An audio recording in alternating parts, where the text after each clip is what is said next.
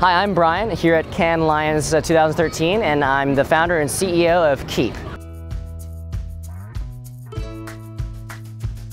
I think we're still, in the first inning of like a 10-inning ball game, but I think, one of the things that happened earlier this year is Interpublic Group, one of the big 4 ad holding companies, made an investment in us, and it's part of our B round of 11 million. And I think at that point, just getting that validation, mind you, the last investment that IPG made was with Facebook at $200 million.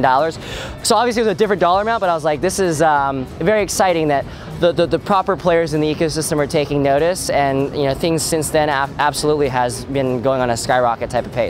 I think when we look at the ubiquity of it, that's obviously the number one. But I think what's interesting is marketers are now starting to have more of a sense of the emotional context behind why mobile is important. This is actually kind of a lot of what we do, which is how do we take when someone is happy and behind that screen and realizing at the end of the day there's a human being there, and make that worth something and actually respect it. So I think that's a big piece of it, and marketers, now that they're seeing that and they're not being about how to interrupt, but rather how do I help, we're seeing a lot more power come out of it. So we look at mobile in a series of moments is what we describe it as, right? When you're using your phone, you're gonna have gaming moments, fitness moments, productivity moments, you name it. So having an understanding of the moments that you truly want to own, right? Morning moments, you name it. So a fitness moment would be perfect for like a Gatorade, for example. And a morning moment would be perfect for a Tropicana, right?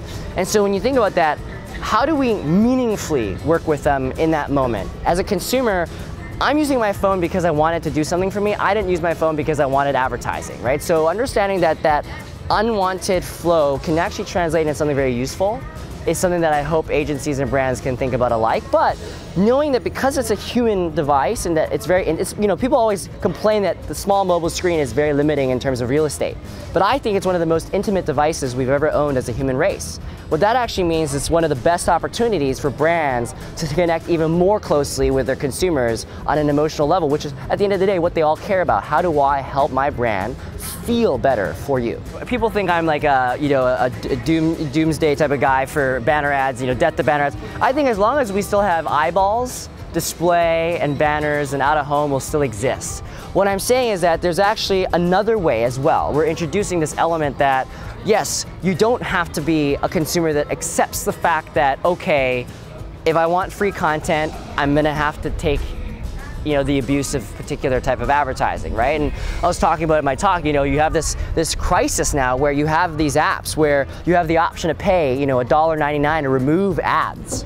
Right? There's tons of very highly talented people employed in this industry, and yet you have a dynamic now where millions of people every day are paying to remove you. Yeah. And so how do we change that? And how do we make it so that now that we know on the phone it's with you, there's a way to reward, there's a way to reciprocate? How do we do that at scale? And I hope that that's a dynamic that will help introduce something new, but not rather eradicate, but complement what's already happening in the ecosystem. I think one of the things that Silicon Valley doesn't really know that it has is, yes, there's a lot of technology behind what we create, but you have to remember a lot of it's very design oriented, very creatively driven, because as a whole process, a lot of the tools we use in many ways are very accessible. Anybody can log on to GitHub and grab open source code snippets and hobble together something. But it's looking at the user experience, it's looking at the why. Why is this so important? That's really how creatives do think a lot about things sometimes is, what is the why? What is the purpose of what we've created?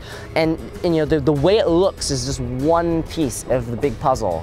And I think the way that entrepreneurs in the tech space have grown their companies have really paid attention to that as well. And I think in advertising this is even more evident because you have people who fully embrace, typically younger, new technologies, new platforms, they jump right in. And within no time, they become this notable figure, right, within the ecosystem. And I think what's beautiful about this is, yes, the type of dynamic you see in advertising today does promote that. You have the younger innovators, you have the young lions, you have these things that really put them on a pedestal, and I'm very excited that that's happening, and only more so possible because technology is letting you kind of jump into it and actually have the power to make something very real happen without needing to have necessarily all the strong, older, rooted relationships that the older side of media used to have.